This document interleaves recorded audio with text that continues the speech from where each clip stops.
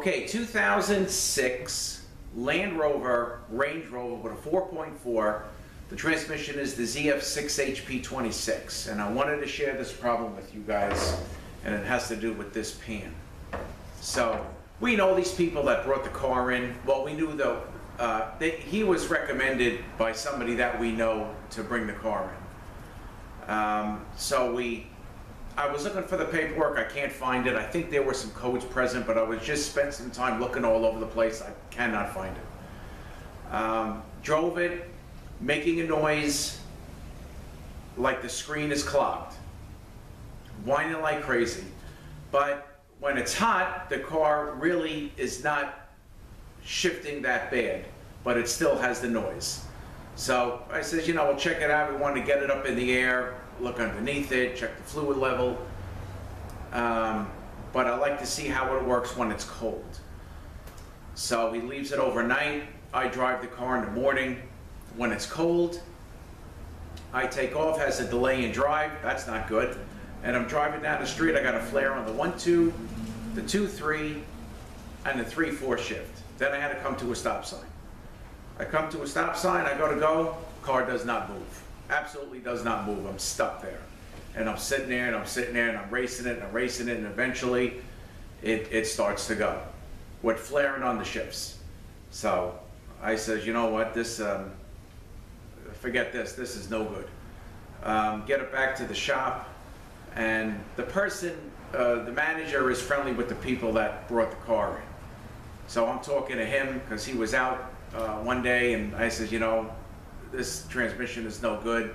It's definitely going to need to be done. But I still, you know, that's just, I still want to get it up in the air and see what's going on, but the road test did not go well. So we get up in the air, we check the fluid level, and it is a quart overfull. So, okay, we drained it out. We still got the filter noise. We drained it out. I'm looking around, and you can see somebody's been in there because it looks like, you know, they got different bolts in there. They got nuts and bolts where maybe something might have stripped out. So, it really wasn't that great of a job. And I'm just wondering to myself if, hey, maybe, do we have an aftermarket pan?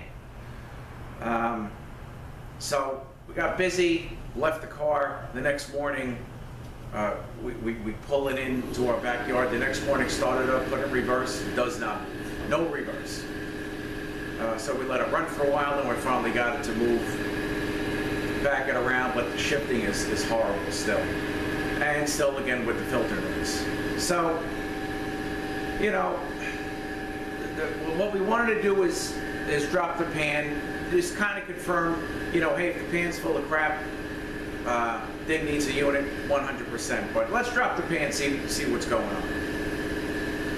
And drop the pan, and this is the pan, which I'll give you a close-up shot, but you know, the pan is clean.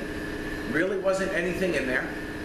And I want to show you the plug too. I had to put a new plug in it, but I got that on the other side, but I'll get it.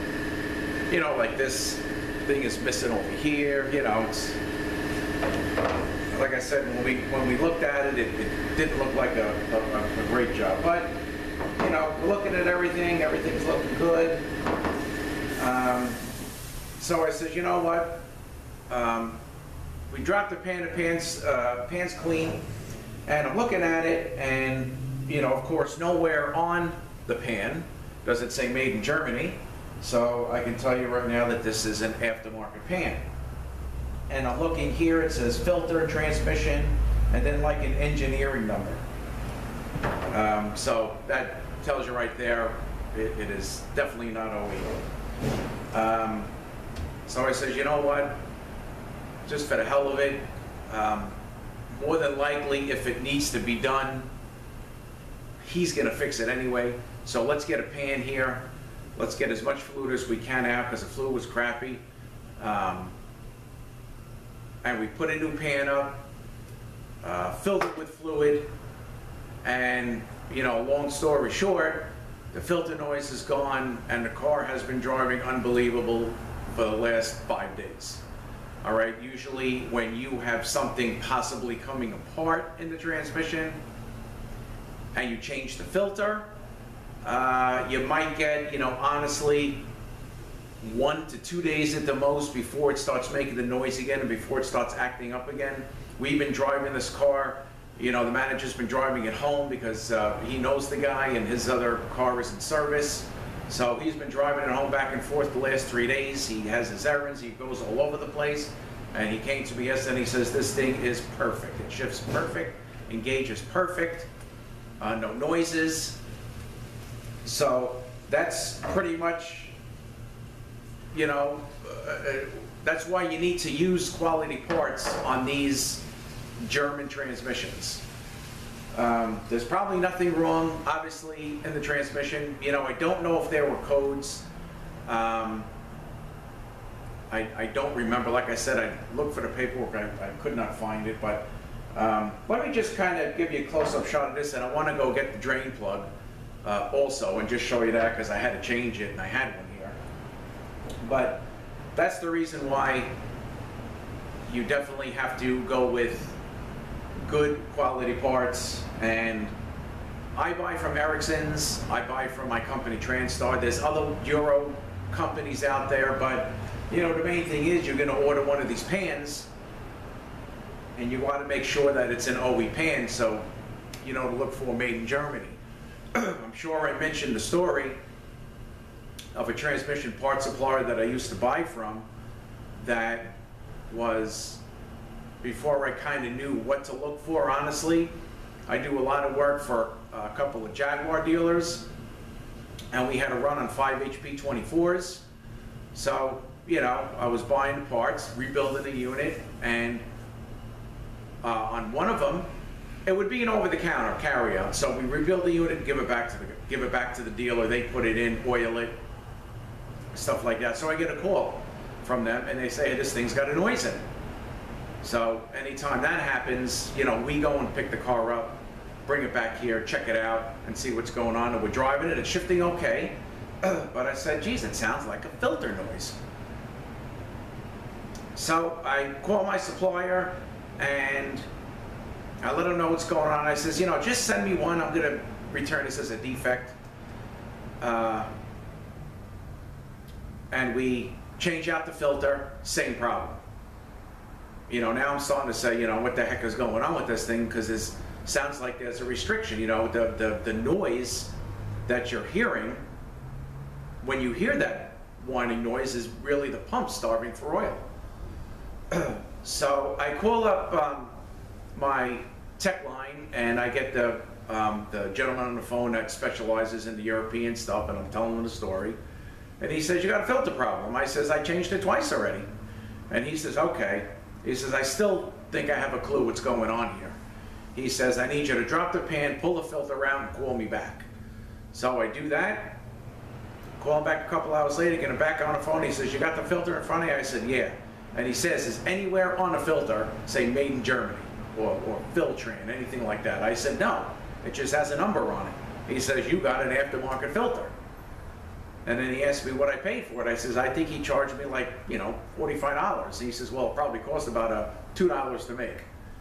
So that's when I knew what to look for. And when I called my supplier now, my main supplier is Transtar, they had the option of both filters. And when I asked them how much the aftermarket one was, they said it was like, you know, $597. And this was, you know, 10 years ago.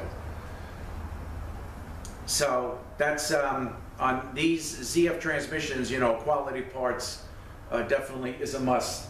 And again, we had this issue with this filter incorporated with this pan.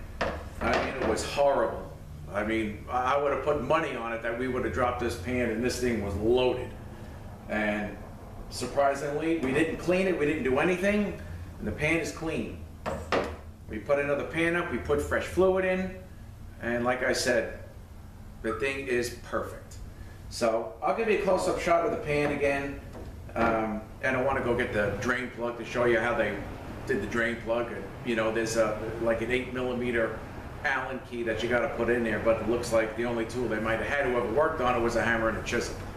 So let me go get that. I'll give you a quick shot of that. I just wanted to share this information with you guys of how important, good parts are. You don't necessarily have to go to the dealer because, of course, it's very, very expensive, but you just gotta make sure of what you're getting when you buy it. There's plenty of people out there online, Euro parts. I recommend Ericsson's because it's just total ZF stuff, and they got good stuff, all original. But just wanted you to be careful of what you're getting. Because like I said, even possibly some of these, I only buy from a few people, but some people that, a couple of times people had purchased parts, to try to save themselves some money, and they would bring it to me and want me to change out the pan and like service it, but they supplied the parts, and I would look at it and I would say, this isn't an OE pan, I'm not so sure you want to use this. We've honestly had that a few times as well. So let me go and get the plug and give you a close-up shot of this, and I'll be right back. All right, so here is the pan, and of course, if you look at it, it is, identical. And looking at it this way, there's really, really no way to tell if we're dealing with an aftermarket because it has the markings on the inside. Let me just back out a little bit here. But, it's going to be in this area right here. This just says transmission filter, and then there's like an engineering number, PA66, and whatever else it says, 6F35. So this is the area that you want to look in. And of course, you definitely want to make sure it says made in Germany. Filtran is, I believe, is the maker. That's a very good product. And here is the drain plug, if you can see that. So I put a new one in. We had to get it out the same way that they did, but there's a brand new one in there now.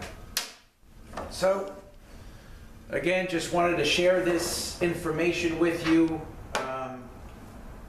which is, the importance of quality parts with these German transmissions, with these ZF transmissions, even, the 722.6s, the Mercedes, very important as well. So that's it for this. I thank you guys for watching. Have a great day, and we will see you next one.